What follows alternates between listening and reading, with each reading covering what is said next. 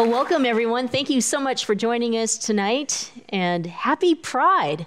It's Pride Week here in San Francisco, and so I'm excited to kick off Pride Week with this special program tonight. If you're here for the first time or the first time hearing of the Michelle Meow Show, well, the Michelle Meow Show is your A through Z covering the LGBT, LMNOP, and everyone in between. All right, tonight is a very special program, and I'm so grateful to the Alzheimer's Association for being a great partner with us in bringing this panel to us. I think, the best way that we can kick off the program is to have our speakers, our esteemed speakers, introduce themselves in their respective roles so that we can all understand exactly what they do. So when you do have a question, we can ask them appropriately. And so we'll start with the doc. Xiaorong, please introduce yourself. Hi, I'm Xiaoyong Oh. I got my PhD from University of Southern California in neurobiology. I'm interested in how the brain works and how it changes when you age. And then I later got interested in the age-related disease. And now I work for Alzheimer Association. I'm the community engagement manager and also research champions at the Alzheimer Association, Northern California and Northern Nevada chapters. Stan. Hi, my name is Stan Wong, and I'm an Alzheimer's volunteer. I was a caregiver for both my parents. My mother had vascular dementia after having a stroke, and then my father had a slight case of dementia, and after my mom passed, it became really severe, and he ended up having 24/7 care at home. But I learned a lot. That's what I can share with you this evening. Hi, everyone. My name is Jarmin Ye. I'm an assistant professor at the Institute for Health and Aging at the University of California, San Francisco. I feel very lucky to be here on behalf of my colleague, Jason Flatt, who was unable to be here, but Dr. Flatt's a professor at University of Nevada, Las Vegas. And my research area broadly looks at social justice issues that impact the quality of life of community-dwelling older adults, people living with dementia, and caregivers. So very happy to be here. Thank you so much. I think, the first question that I had, and I'm going to wrap this question into it, as we were in the green room, and I felt really shy to ask this question and almost felt, embarrassed that it's a little ignorant, but I didn't know the difference between dementia and Alzheimer's. And so if we could have the panelists here, tell us what's the difference between the two and what exactly are the two descriptions of the disease. So we'll start with the doc. Me? Yes, you. Okay. Dementia is like mostly describe the symptoms. So it's like the Alzheimer's disease is the most common cause of dementias. And then besides Alzheimer's, so it's like 60 to 80% of dementia is caused by Alzheimer's disease. So when we call it a collection of symptoms that we call it dementia. So the symptom and the cause difference is like when you have a fever, that's the symptoms. And what caused that fever? It could be a cold, it could be an infection, and that's the disease that you had to go see a doctor to find out what is the disease caused that fever. And then they find out, and then you can treat that disease. So it's similar. So a lot of people get confused with Alzheimer's disease and dementia. They thought it was the same thing. It actually is different. So the most common cause of dementia is Alzheimer's disease, and it also have vascular disease, vascular dementias, and they have frontotemporal dementias, and they have Lewy body dementia, and then some other less common kinds of dementias. Anything to add, Stan? I'm kind of more of a visual person, so I think, and I saw a great graphic at the Alzheimer's Association, so I think of dementia as the umbrella. And underneath that umbrella, we actually have Alzheimer's, frontotemporal, vascular dementia, as well as Lewy body disease. So they're all part of dementia. So to me, it was a simpler way of just visualizing, okay, it's all part of this, because we hear a lot of the word Alzheimer's, but it's all part of dementia. Mm-hmm. Yeah. I love that umbrella metaphor. I feel like that makes it very clear. I'm also very visual. But as already expressed, dementia is more of a generic term that really is describing a set of symptoms. And then underneath that, there are specific types of dementia, so Alzheimer's disease being the most common. And I really think that one of the fascinating things, which we might get into later, is that, from a diagnosis standpoint, that's quite difficult. The best we can really do is screen and detect for dementia, but to diagnose is much more difficult and almost impossible. I mean, to really get a clear diagnosis, it's usually until postmortem, and I think Shelron can speak a little bit more to that, but I just wanted to pull out that nuance.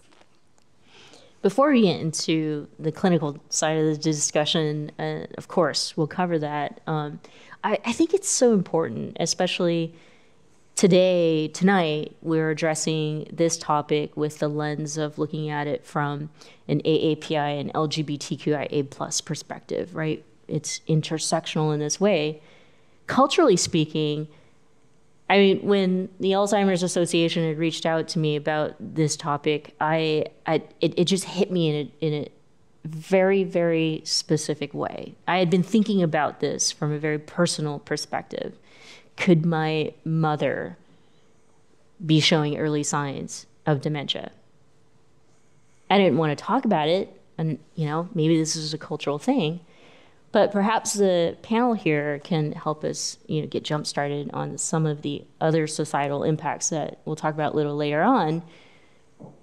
How does this topic affect you? And if you've got a personal story, feel free to share.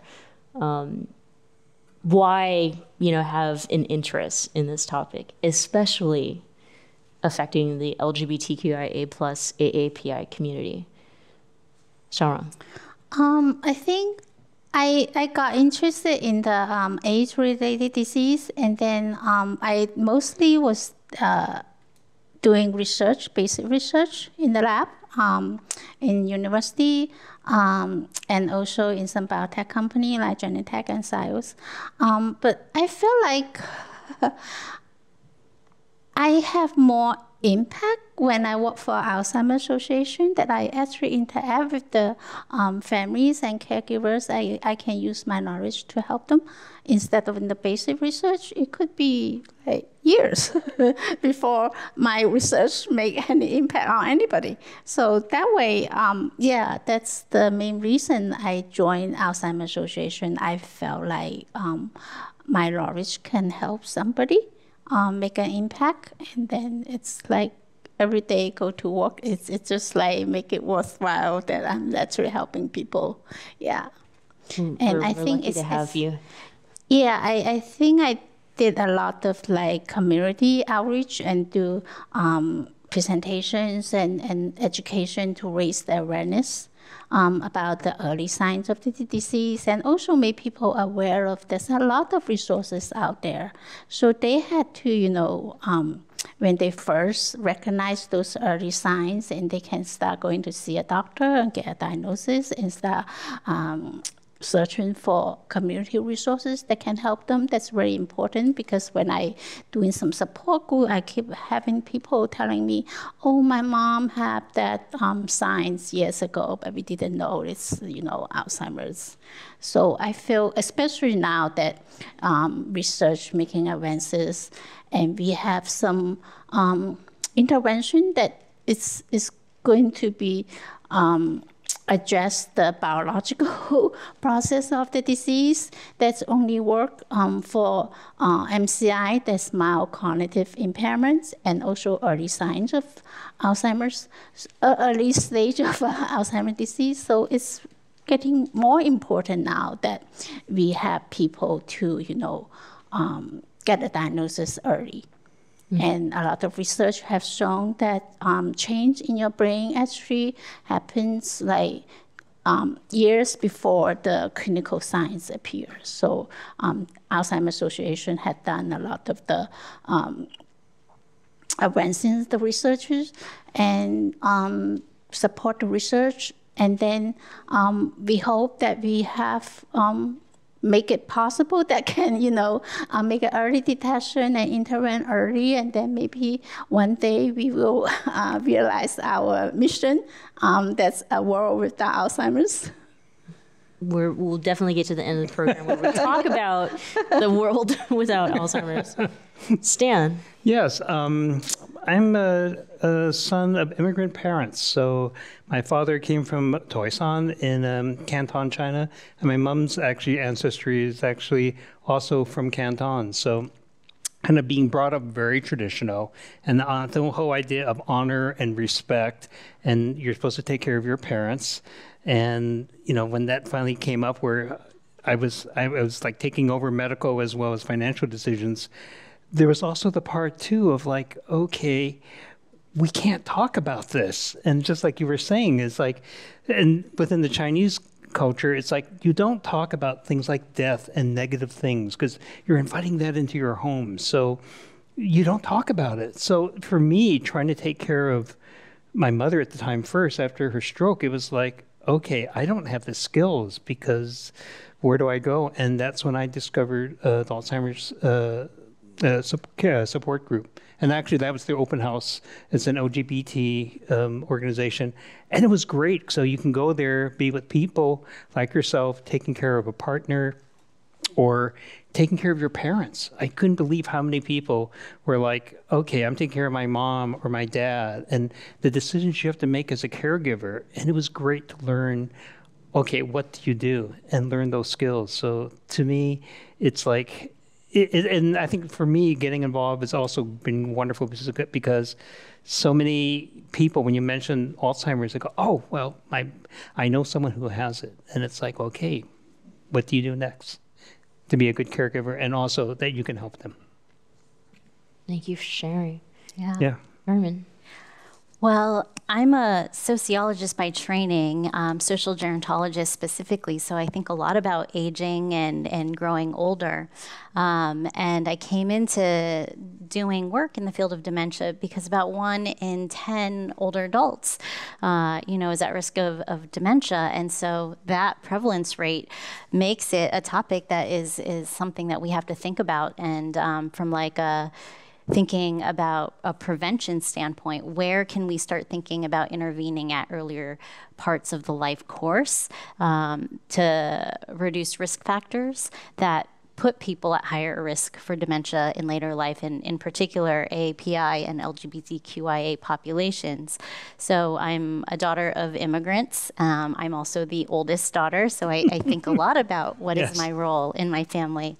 I witnessed my mom care for my grandparents until their end of life. My grandfather had dementia when he died, and I saw what toll it took on my mom to care for them in those late stages and relocate them into our home, renovate the dining room into their bedroom because it was the only suitable floor where they could reasonably stay with a bathroom nearby without having to go up and down stairs. So witnessing that, really made me quite attuned to the burden that families face when they're trying to care for their loved ones. And I am very thankful my parents are quite healthy now, but I do think about their aging, and I am aging, so we are all aging. So these are topics that just, having in our minds, as Stan said so beautifully, we will know somebody that has gone through it or is going through it. And so being able to have open conversations about it is really important. Thank you all so much for sharing. Jarman touched on something that is a great segue to the next question, and feel free for others to jump in, but we'll start with the doc. That's you, Sharon. But there is data. There's new data that has been collected. There's some research that we can talk about of how dementia and Alzheimer's is affecting the AAPI community, and furthermore, AAPI and LGBTQIA+. So some questions such as, is there a rise in cases with a specific ethnic background within the AAPI community? Or is there a rise in cases with those who are AAPI, LGBTQIA+, Or perhaps, we're now starting to collect the data and we can make sense of how these numbers actually affect our community. So tell us about some of the new data or research that we are uncovering. I think there was like 2.7 millions of LGBTQ plus people, older adults, that are over 50 years. And then I think the LGBT older adult have, I think it's 7.4% of them that actually live with Alzheimer's disease. Actually, I don't have any data that's specific that is like LGBT and also AAPI, that data. And actually, it makes a point that like a lot of the research that I think the AAPI participant is not that high, mostly. So we encourage people to, there's a UCSF have registry for people to sign up for research. And so we want to increase the underrepresented minorities in the research. So we make sure those interventions we discover in the future will actually, benefit all people. Thank you. Anything more to add? Stan, Jarman? I'll let you go for next. In terms of data, well, certainly collecting data is one of the biggest challenges to really push this field forward. And as Xiaorong mentioned, there are registries that exist to try to encourage more inclusion into research studies so that we can better understand, what are people with the lived experiences facing, what are their loved ones facing, so that we can make a case for more resources to go into services, supports, as well as, biomedical research as well. But before we even get there, it's just even sort of acknowledging and recognizing that this is something that we should speak about. There are big barriers to that, stigma and fear in particular, that keeps this quite under wraps. And so that's part of the challenge to getting some of the numbers, clarity on some of the numbers. I think our numbers are quite underreported. And so we can only work with the best data that we have, and knowing that it's underreported means there's a lot of stories being untold. There is data. We have limited data, but it's unfortunate. But within the LGBT community, there's a lot of people who are by themselves. So there isn't that infrastructure like a family that's trying to surround someone who is ill and to help them. And unfortunately, that does help. That does hurt the LGBT community. What I hopefully will see in our future is the fact that we've seen our community rise up. They were there during the AIDS crisis, of people helping each other out. And as our population is aging, of having people realize that, okay, these people need a little bit more assistance. What can we do to help them? And who's going to look after them? Because in most cases, and we have data too, the fact that most people, the family is, and caregivers are the ones who say, look, we've seen a direct change in their personality. Something is not right. But then if someone is living independently, who are they checking in with? And they just become more reclusive. So that is a problem within our community, and that's something that we need to address. Yeah, definitely. I think the LGBTQ community is like twice as likely to live alone, and 3 or 4 times slightly less likely to have children. So their supporting system is quite different from compared to other communities. So it's something, and they are supporting network. It's sometimes it's not necessarily their biological families, and then it could be their family of choice. So there's some special circumstances that it's really special, unique about the LGBTQ communities. Yes. Yeah, which you had mentioned those who are at higher risk. What does that look like? What does that mean? Who in our community are at higher risk?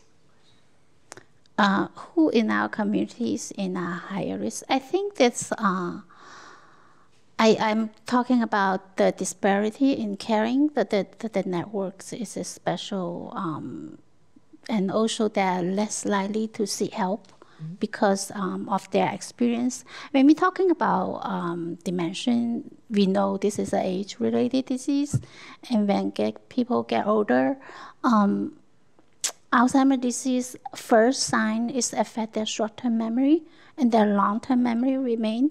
Maybe in recent years, in the last 20 years, we may excuse me, we made great progress in the inclusion for the LGBTQ community, but maybe that's in their short-term memory. In their long-term memory, they have different experiences, and that will make it hard for them to, open up and seek help.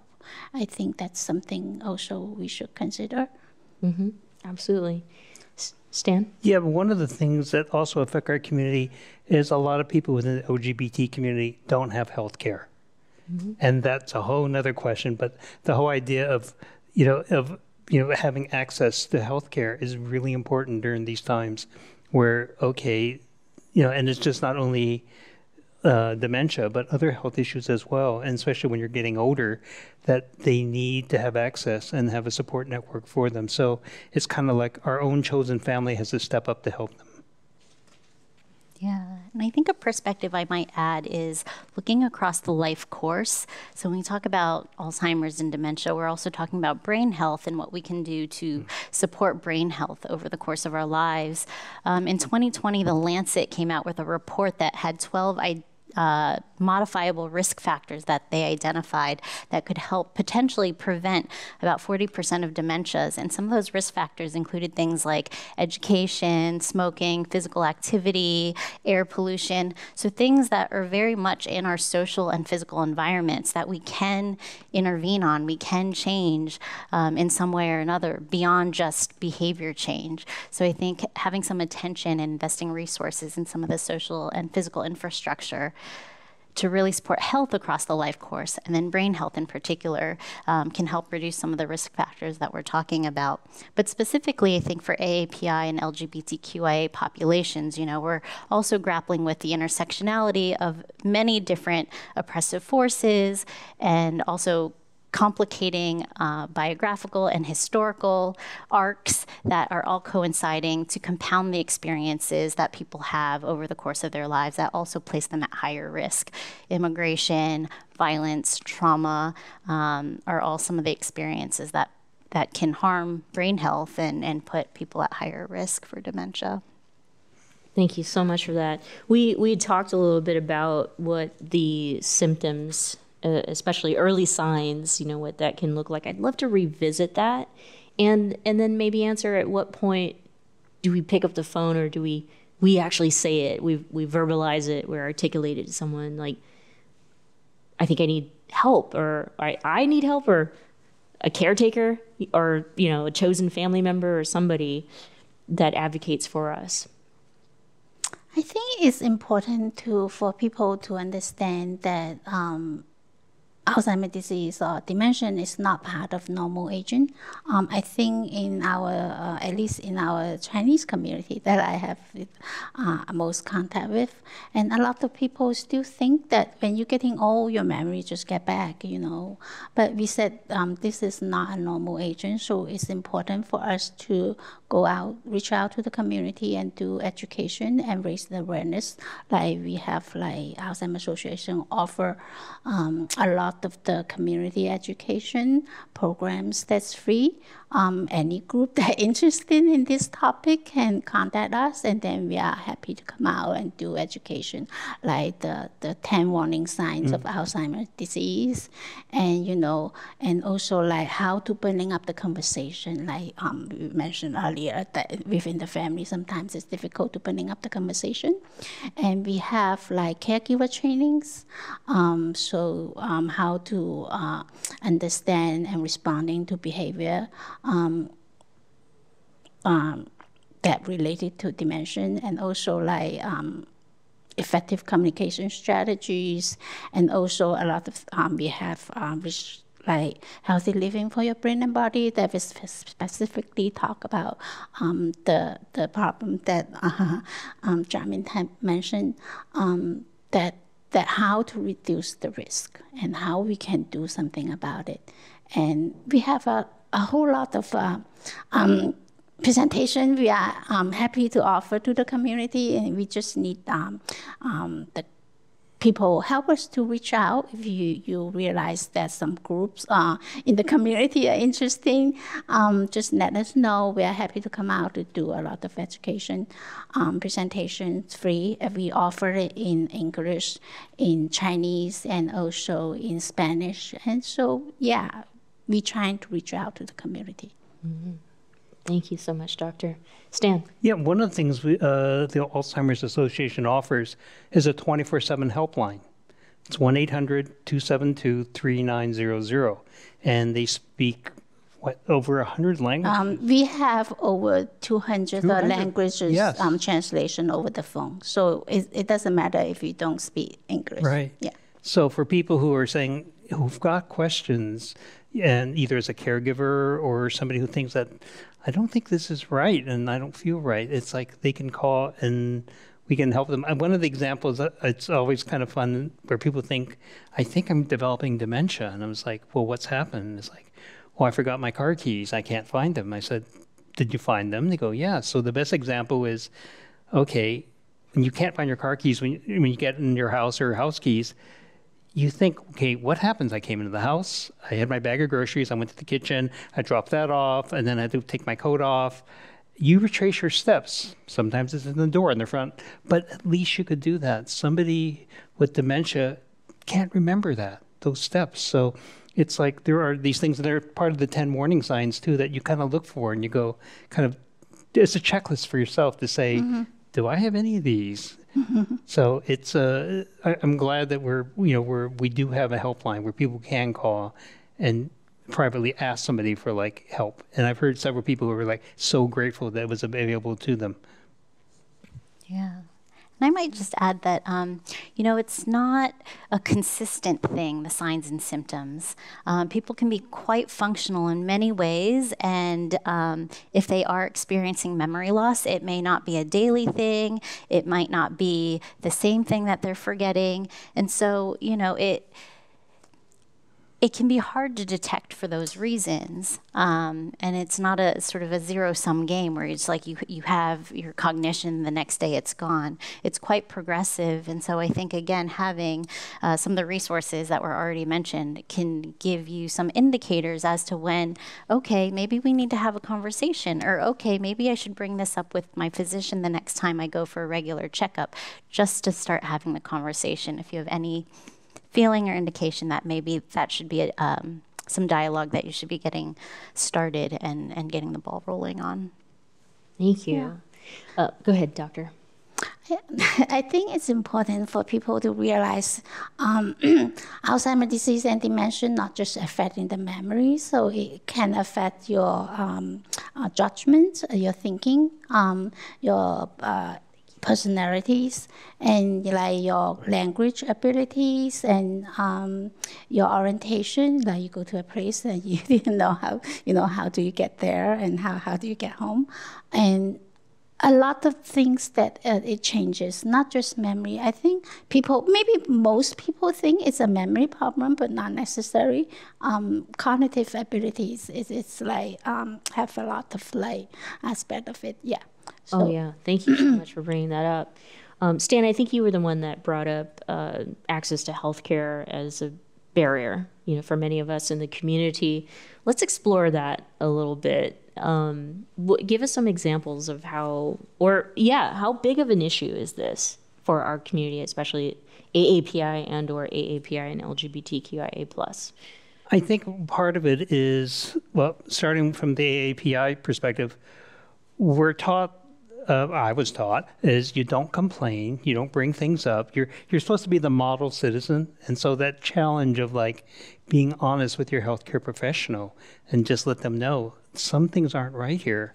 And I had no problem when I was talking to my physicians for my parents, but they themselves didn't diagnose what was happening. And if I had to do it over, I would have been more aggressive and say, look, they need to be screened. These are not normal. Because they just chalked everything up to like, oh, it's just normal aging. Like, no, he's getting day and night mixed up and he can't remember that he's eaten already. Those are not normal. And so I think we need better education of our healthcare professionals as well.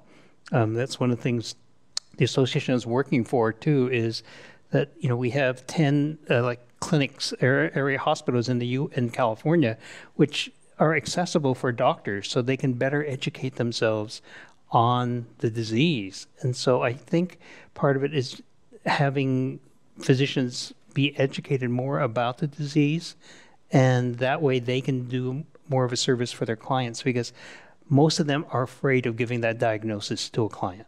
It's like, oh my God, this just opens up a whole kettle of worms. Like, okay, what happens? Because it's almost like getting a breast cancer diagnosis, and it's like, okay, what do I do now?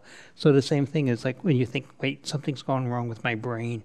What do I do next? So having the infrastructure in place to have people like, okay, there are places you can go, you can get information, and unfortunately, we don't have a cure now, but we do have things that are on the horizon that look very promising for us, at least to kind of stabilize people's lives. So there is some exciting things in science, but within the AAPI community, it's like, for me, growing up, it was like Chinese herbalist was number one. You never went to the Western doctor. So after he took your pulse, then you get tea, which you have to brew. And the best part of that was having raisins to wash it down with. But it was like, okay, this is, to me, that was normal. And I still think that way now. Like, if I don't feel well, I think I'd rather go to a Chinese doctor, because at least I can figure out what's not in balance, as opposed to going to a physician and he just gives you pills that normally would just not help the problem, but just kind of like make you live with it. So it's a different approach to kind of science as well, but also being open to the fact that, okay, Western medicine isn't all bad. It can help you, and you can educate yourself so you know what's going on. Thank you. Sure. Carmen? I think around 40% of older adults who are LGBTQ would say that their providers don't know their sexual orientation. And so that's a big barrier to having some of these conversations that are really critical with physicians. There is a bit of a movement. At UCSF, there's a program called Dementia Care Aware that's trying to educate physicians more on doing cognitive screens at, wellness checks for older adults. And there are some policies in California that require providers to be trained on sexual orientation, gender identity, so as to not offer or act in any discriminatory way when they're working with patients, but certainly more needs to be done in that area. And I think for older adults who, are already at the point of living in hospice or long-term care settings, it can be quite terrifying for them if they have to go back into the closet to receive the kind of treatment or services that, uphold their dignity in those settings. And so that's a big barrier too. Very insightful. 40%. Yeah, it's very high. Let's go to our audience questions, and thank you so much for submitting your questions for our speakers tonight. What is the advantage of knowing you or someone has Alzheimer's or dementia? Anyone on the panel here or the stage can answer. I think that way you can start learning more about the disease. And also, the research advances, now we have treatment options that it's going to benefit for people who have diagnosis at early stage or in the MCI stage, that's mild cognitive impairment. And I think also early diagnosis also give you enough time to make legal and financial planning. That's very important. And also let people know before you still can, make your wishes known to the families instead of waiting for the later stage and then other people make the decision for you. So sometimes it will cause some family have a difficult time, not necessarily everybody have the same opinions of what should be done. And if the person with dementia in the early stages, they know it, and then they can learn about that, eventually they will go to a later stage. They couldn't make the decision for themselves, and who they trust, they want that person to make the decision for them, or what's their wishes, and those are important. And if they have enough time to build up the care support systems, especially important for the LGBTQ communities, because sometimes it's really hard for them. Yeah, great points. Thank you. Stan? I would think that I would like to know, because I've actually had that question posed to me saying, okay, both your parents had dementia. What about yourself? Are you concerned about it? And from a personal perspective, I would like to know, because I would like to plan, and it's about quality of life. So the fact that if I knew the fact that, okay, this is progressing at this rate, and as you mentioned, like putting your affairs in order and letting people know. So I think, as a person who's kind of who've grown up and seen so many changes and advances in our science, it's nice to know I'm not afraid of science, and the fact of the more we know about it and kind of get online, read, study of what's happening. I mean, we're living in exciting times in terms of drugs and medications for us now. They're not cures, but they're keeping things stable right now. And if we could just have more quality time with our loved ones, that's all we ask for. And I would like the same thing for myself. Mm. Anything to add, German? I mean, some of those points are so excellent. Really gaining access to resources, not feeling so isolated and alone in the process for both the person living with dementia, but also caregivers as well, knowing that there's support networks, resources, groups that you can share your experiences with others. So it's not so scary of a trajectory. The journey can be quite long, and it's not a linear pathway either. And so I think the more people can share their lived experiences, the more we can all better understand what supports and services need to be in place to support sort of all stages of it. And as Xiaorong mentioned, it's not just memory loss, it's behavior changes, decision making. So for loved ones to communicate with each other, knowing helps them also better understand why the person is acting the way that they are, and it's probably not personal, and so that helps alleviate some of the emotional distress and burden that can come with it, that can be hurtful. Mm-hmm. Yeah, I think that's such an important point, because when you get an early diagnosis, that you know this is behavior is because of the disease, not that the person just like, we know a lot of people accuse people like, are you stealing my thing? Because they put away the things, they forget about it. Oh. and they keep accusing other people steal their things, or they have change of personality, they get agitated easily, or very emotional, and those changes, if the family living with the person doesn't realize it's a disease, they might feel like it's something that this person is just like, why you act it like this way. And if you knowing this is a disease, it will avoid a lot of the family conflicts. So the family will probably will learn that, you're not supposed to argue with the person with dementia.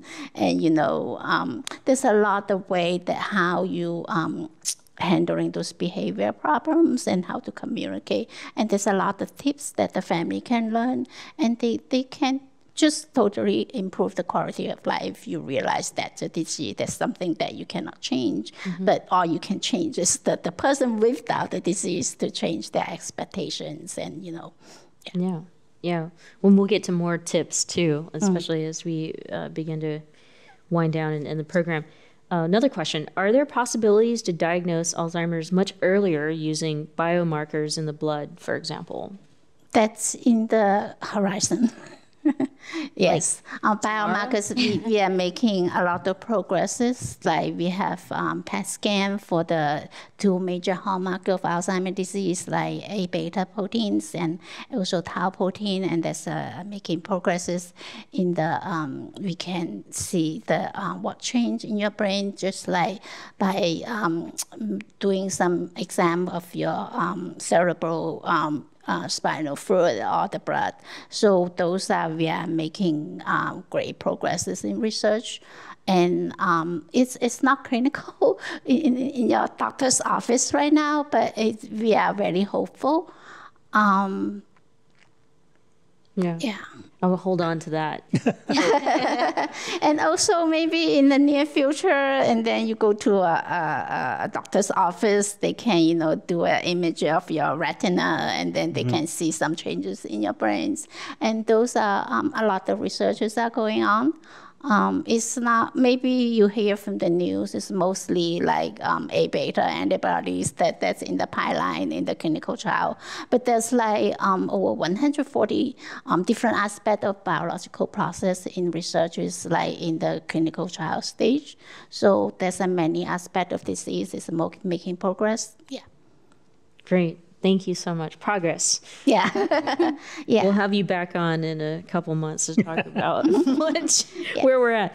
Okay, another question. With people living longer, how much more prevalent will Alzheimer's and other forms of dementia become? Well, this is an interesting question. Yeah. Yeah, because this is an age-related disease, so your risk increases with your age.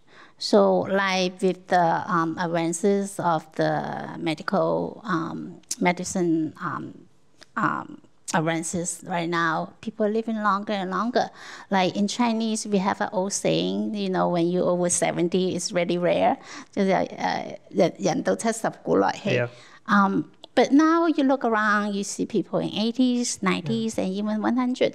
There's more and more people living longer. So Alzheimer's disease is going to be more, more and more people getting it.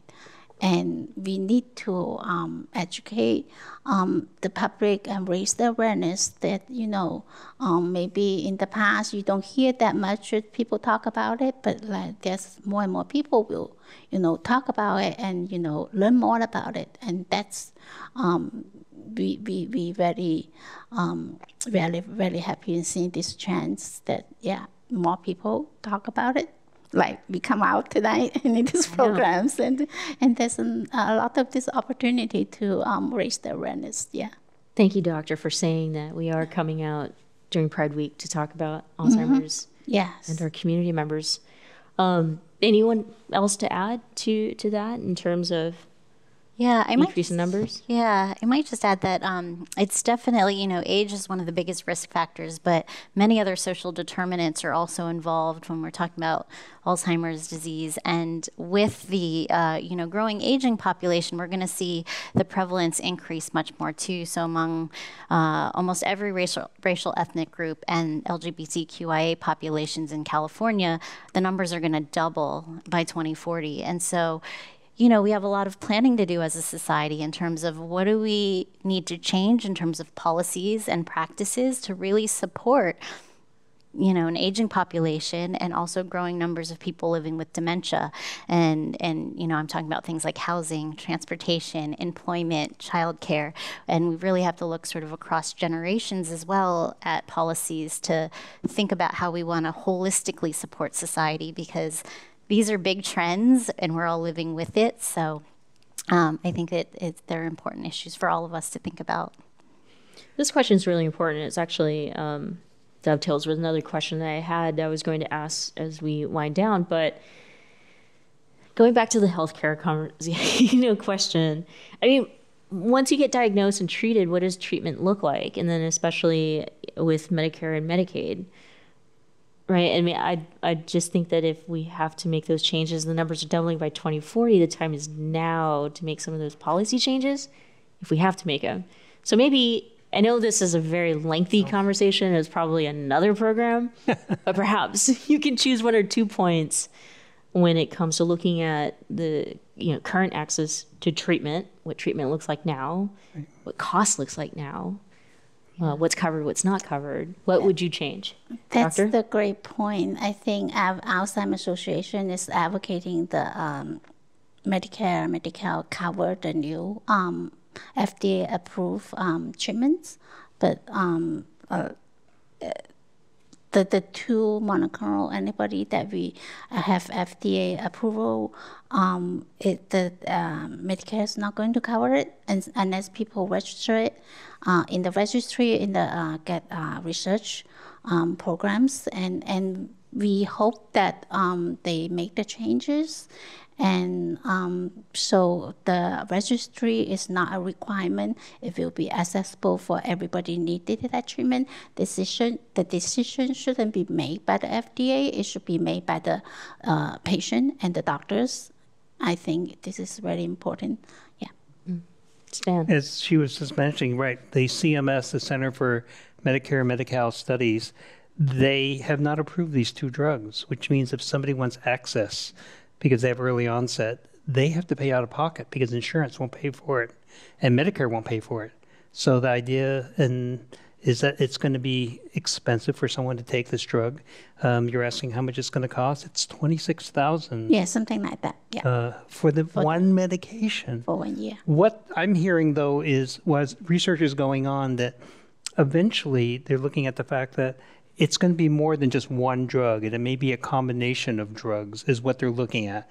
But right now, we're better off than we were a year ago. We have two drugs, but we need to figure out how people are going to get to pay for it, because what's happening now is 2,000 people a day move from early onset to the next level of Alzheimer's. So that means more lost families and more futures. So if we can just hold people on pause, put them on pause and just kind of move forward, that was all we're asking for right now. But the CMS is dragging their feet. Yeah. And I might add, hope for a cure is great, but I'd like to focus our attention on care. Because people are living with dementia now, and there's so many areas where we can invest to create a more friendly and inclusive environment for people to live in with Alzheimer's disease and dementia. And just to give you an example of some of the social costs, I mean, for caregivers, they're spending out of pocket about $10,000 a year caring for a loved one with dementia.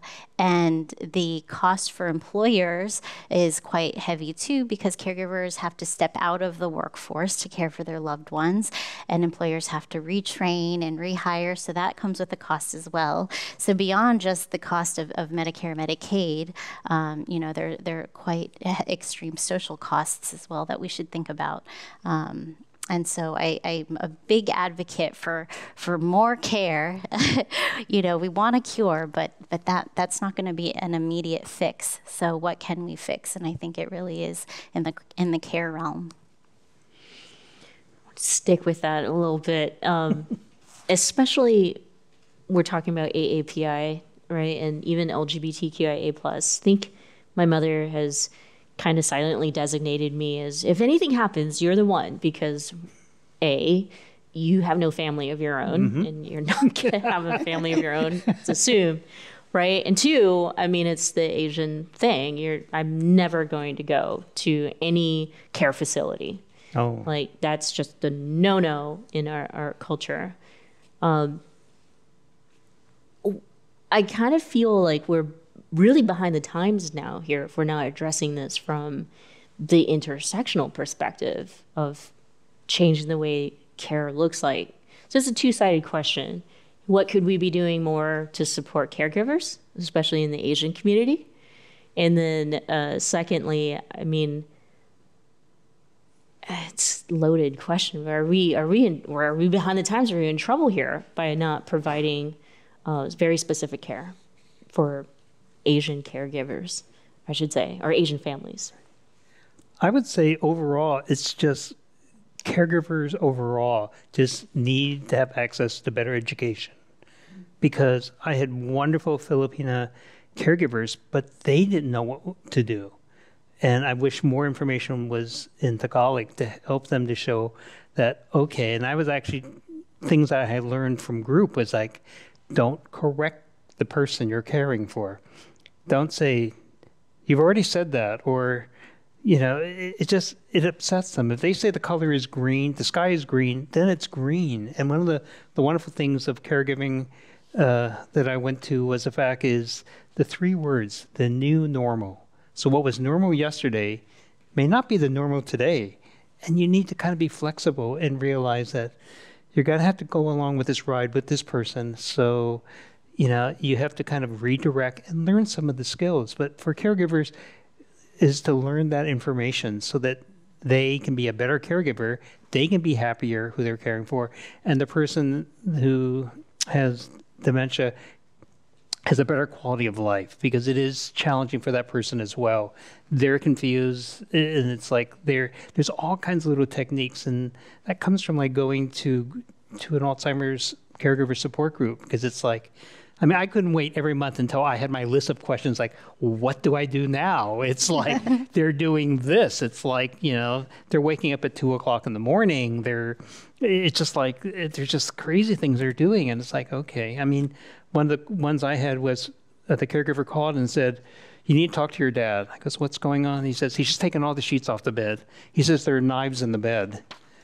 And so I got my dad on the phone, and I would be like the one person that could calm him down, and I would just say, well, what's going on? He goes, oh, there are knives in the bed. And I said, well, what'd you do? He goes, well, I took the sheets off. I go, well, are there any knives there now? He goes, no. He goes, so it's okay now? I go, yeah, it's okay. You can put the sheets back on. And just kind of reassuring that voice and just going like, okay, instead of saying you're crazy and just say that's not true, you just go, okay, live in their life and just go, oh, we've taken care of it. We've taken all the knives out. And then you just go, move on. Mm. But it's learning those skills that to me now seems second nature. Like, okay, what do you do if this happens? It's like, try to find a creative solution around it. My dad could not figure out morning and evening. He would wake up and think that 2 in the morning is 2 in the afternoon. So I got him a clock that actually would say morning, afternoon, or night. So if he looks at it, you know, the caregiver goes, oh, look, it's this time now, because he would get confused. But it's like, think of creative solutions as a caregiver, because it is challenging. And so I think with the Asian community, it's getting them to realize that they can ask for help, because we're like proud. We don't have to ask for help. We know it all. It's like, no, you need to learn these skills if you want to be happy. Mm-hmm. Thank you so much for that. Sure. Jarman. Yeah, no, I'm glad you brought up intersectionality, because I think we really do need to think about some of the intersections. About 1 in 5 older adult who is LGBTQ is also a person of color. And so when we're thinking about services and supports and programs, we really have to think about whether or not it's culturally appropriate and language concordant as well. Are the service providers also trained to understand and meet those needs at the various intersections? And so I think part of it is really trying to center the margins, tell more of the stories from these intersections, because it is quite nuanced. And even people living with dementia are very, very diverse, and most are living with comorbid conditions, meaning they're also managing other illnesses. So dementia is doesn't define who they are. And so I think those are really important points. The other piece about caregiving, too, I just wanted to bring up is, we really also should think about, like the direct care workforce and other caregivers that have to be part of the picture for us to really make ends meet and to really support society, growing older in these ways. And so there are many different training programs. The state of California has CalGrow's program to train more direct care workers to come into this field, dementia training being part of the training that they have to receive. But I just want to highlight that, it's largely women and people of color who do this work. And so again, we have intersections at every level that we really have to think about, and how do we coexist and work together, knowing that we have all of these differences, but also we have much in common as well. So I just wanted to really highlight and appreciate that call out to intersectionality. Thank you so much. We got time for a couple more questions. I'll end with mine, but one question, or I guess statement, a viewer online made was around diet. And they had made the statement that, more processed food and red meat can be a higher risk factor. So I guess I turn to Doctor. Could you verify? Yeah, I think it's the over-processed food is like increase your risk of getting dementias. So we have a community education programs that we have a lot. And one of them is Healthy Living for Your Brain and Body. Talk about how, different aspects of things that you can do, that modifiable factors. One is the diet that you mentioned.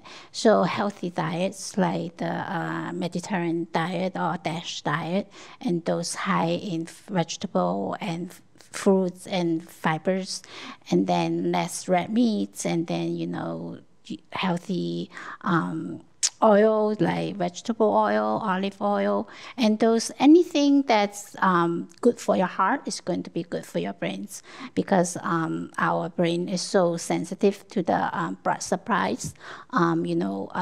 Each time the heart pump out the blood to supply the oxygen and nutrition to the body, 25% go to the brain. So anything good for your heart is going to be good for your brain health. And then, so if you have diabetes or high blood pressure or high cholesterol, and just, go see a doctor and, listen to the doctor and take medicine to control it within the normal levels. And then besides diet and exercise is good, you can start anytime. It's never too late to start. So any level of exercise is going to be good for you. You could try 15 minutes, like 5 days a week, or slowly you can increase. And also challenge your brains. This is like learn something new, and also get enough sleep, quality sleep. It's not necessarily the length of the sleep, it's the quality of the sleep that's important. Also, it's the social connection is important. I think it's probably more important for the LGBTQ community, because they are more likely to live lonely, have less support of family. So I think it's important to raise the awareness, things you could do to, reduce your risk. Research have shown that, Jarman have mentioned, 40% of dementia is preventable. So it's really important for raising the public awareness of these factors. Yeah. Thank you so much, Doctor. I think that leads me to my last question anyway, which was going to be, is the hope for a cure, but we already heard the answer. Yes, that would be great, but we have things that we need to prioritize, which is the quality of life, right?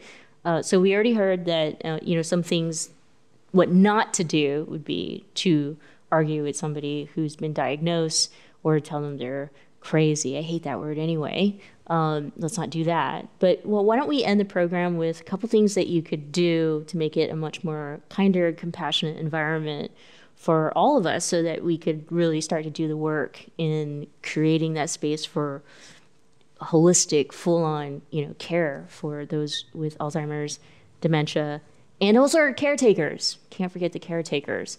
I'm going to start with Stan, just because Stan gave me this card back there in the green room, and I thought it was just the best. Stan, what is this card? It's the Alzheimer's Association. It's the courtesy card. So when you're out there caring for somebody, and it's always a challenge because you're not sure if the person you're caring for is just going to get confused, start acting up, you could hand the server this card, or a service person this card, which explains the fact that you're with someone who does have dementia, and that if you could just show a little bit extra kindness, and it just lets the person know that, okay, this person does not normally act this way, so please have a little bit more compassion with them. And it just kind of gives them the heads up, and a lot of people would just go, oh, okay, that's why. And I mean, it is always challenging, and that's the problem as a caregiver, where when you take someone out and all of a sudden they just kind of go off the deep end, and you're just trying to rein them in, and you go, I'm not going to go through this again. They're not going out. Well, that's the worst, because when social isolation just makes their world just smaller. And that was an unfortunate thing during COVID. I mean, during group, we would talk about the fact that they would take their person they're caring for out to senior center or memory clinics, but they couldn't do that.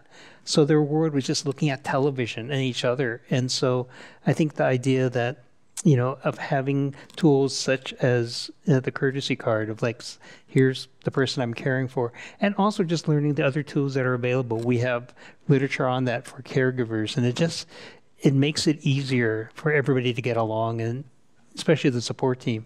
Within the LGBT community, I think if one was to get a diagnosis of that is start setting up your plan of friends who could help you, who could be the one that could take you to the doctor's appointment when they take away your keys, and also for long-term planning, who can make those decisions for you.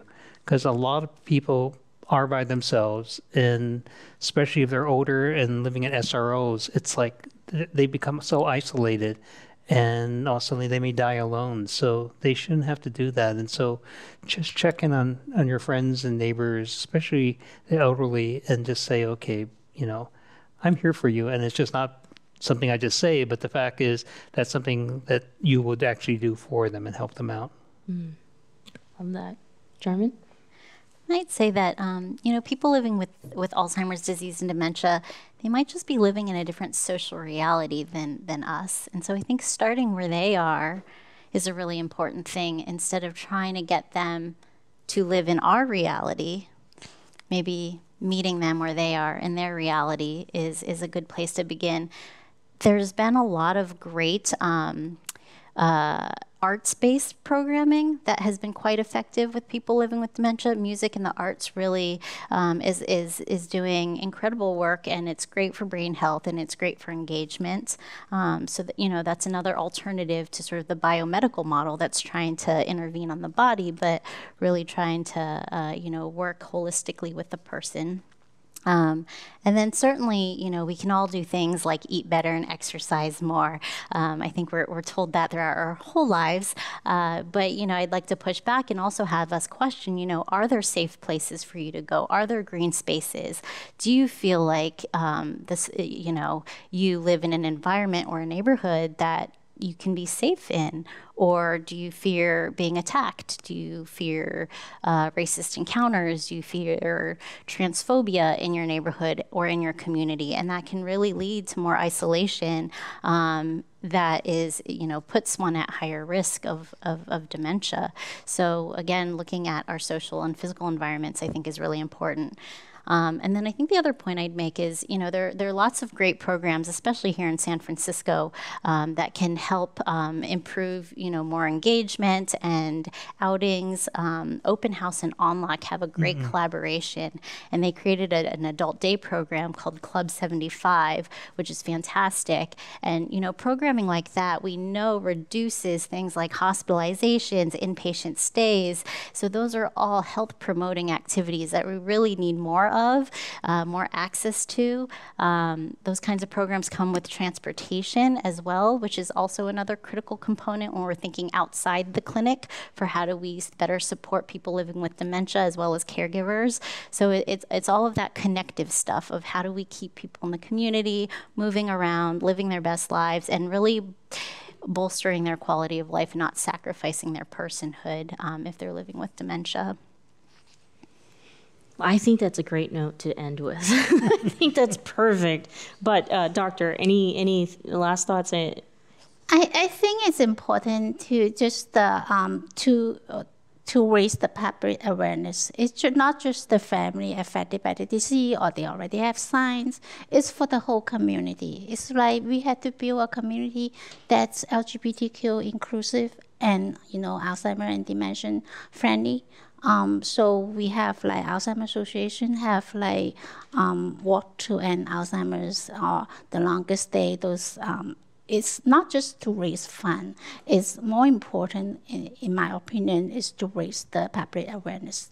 Well, I thank all three of you for being up here and giving us your time, lending us your time and your courage and, of course, your intellect and experiences with the rest of us to better inform us.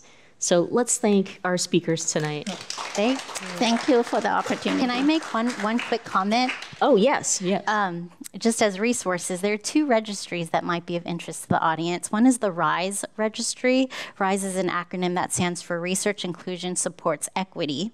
And they are seeking to get over 1,000 LGBTQIA adults involved in this registry who would be interested in participating in Alzheimer's and dementia research. And the second registry is called CARE Registry, which is also an acronym that stands for Collaborative Approach for Asian Americans, Native Hawaiians, and Pacific Islander Research and Education. And they are seeking to create a registry of over 10,000 AAPI older adults and their loved ones who might be interested in participating in research. So, thank you so much, Jarman. And can you find those links again at alz.org? Or maybe. yeah. Are those? Do you know if those registries are linked? I think it should have that. They can. Alzheimer's Association offer a lot of resources that people can either call this 800 number that's 24/7. You can call anywhere, anytime within the United States, and there's always a person on the other end to answer your question, not an answering machine, and that person have the at least a master degrees, the level of clinicians on the other end. So you don't have to have a problem. Sometimes the caregiver can call, after the person with the disease then go to back, and then the caregiver just have time and want to talk to somebody, and you can call that helpline. That's perfect. It's alz.org. And again, thank you so much to our speakers tonight. Thank you to the Alzheimer's Association. Thank you to the Commonwealth Club for having us here, both in person and online. I'm Michelle Meow. For more programs here at the Commonwealth Club, you can visit commonwealthclub.org/MMS. Happy Pride Month. Be kind to one another. We've heard that before in another TV show, but here, you hear it again. But most importantly, let's make it a much more compassionate world. We'll see you next time.